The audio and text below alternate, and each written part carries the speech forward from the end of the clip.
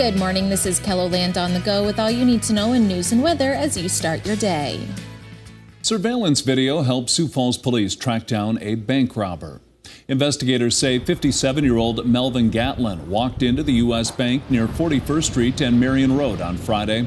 He allegedly showed the clerk a note and got away with more than $3,500 cash. Police used surveillance video to get his license plate number and track him to Richfield, Minnesota. Authorities there arrested him and searched his home. There's clothing that was found that matched the clothing that was used during the robbery. There was some cash that was recovered as well.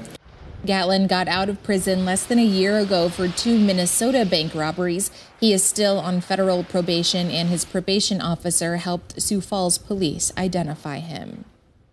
Just days after the crime, Sioux Falls police have made an arrest in a convenience store robbery.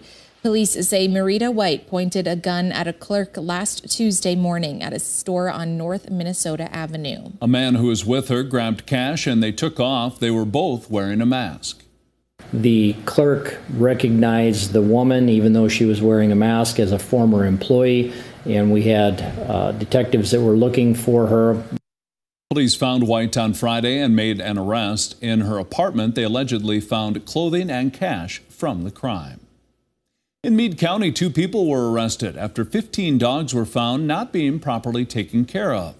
The Meade County Sheriff's Office says several of the dogs were being confined to a horse trailer and others in small enclosures on the property.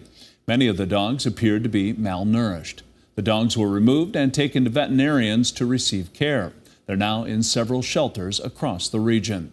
The Sheriff's Office has not released the names of the people arrested.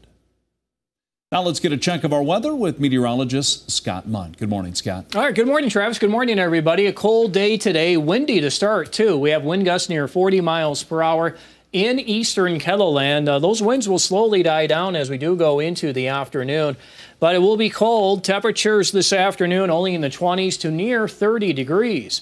I'll have more details on a KELOLAND Live Doppler forecast coming up. Thank you, Scott. A former Minnehaha County public defender was shot and killed in North Carolina 2 weekends ago. Now, Emily Steinhoff James is being remembered by friends and family from Sioux Falls to Raleigh. James was an accomplished woman serving in the military, getting her law degree, working as a public defender, and opening her own practice. This all came before moving to North Carolina, where she got her nursing degree and started a family.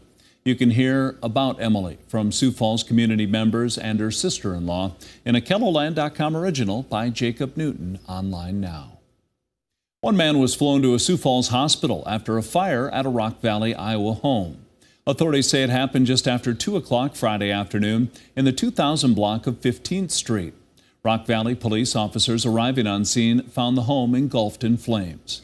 Authorities say a resident was trapped in an upstairs bedroom. Officers were able to catch him as he fell from a second-story window.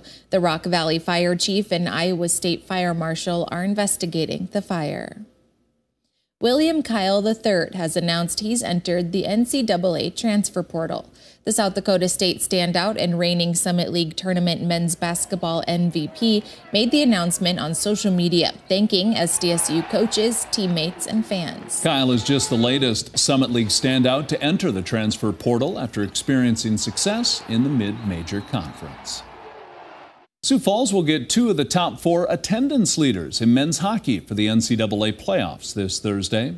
The regional bracket features Minnesota and Nebraska-Omaha, with Rochester Institute of Technology and second-ranked Boston completing the bracket. The lineup has already created good ticket sales. The Premier Center is one of 4 sites for regional hockey this year. Digital reporter Ray Yost explores how the center compares to other venues in a KELOLAND.com original story on our website now. And that's a look at some of our top stories. Now let's get one last look at your weather with meteorologist Scott Mundt. Scott? All right, good morning, everybody. Winter weather advisories this morning across eastern, southeastern KELOLAND due to blowing snow. We continue with periods of light snow in the Minnesota, northwestern Iowa this morning. That will move east and northeast. These winds will die down later this afternoon. We will have improving conditions. as we go into the afternoon hours. Try to bring in some sunshine too. Futurecast looking dry for the afternoon. Decrease in cloud cover can be expected across eastern South Dakota. If you don't see the sunshine today, we have it in the forecast tomorrow. Temperatures will be just a couple of degrees warmer in eastern South Dakota, near 30 for highs. We'll have numbers in the 40s across western Kettleland. And everybody will continue to warm as we do get into Thursday. There's limited moisture available for this coming weekend. Some scattered shower chances, mainly in the form of rain, as we do go through this coming weekend.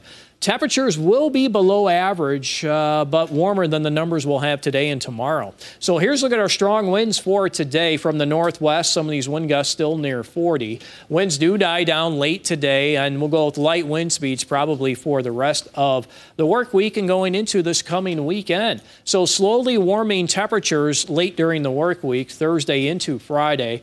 Gets a little cooler for this weekend. Temperatures in the 40s for highs in many locations. And then we do have a quick bump up in these temperatures as we go through that first week of April, maybe even going into next weekend. We could see temperatures returning above average. In the meantime, today will just be plain cold and windy too. Temperatures today in the 20s to near 30 degrees. 30 degrees today, Rapid City. 27 in Pierre. Temperatures remain in the 20s in eastern South Dakota. Single-digit lows for tonight, mostly clear to partly cloudy.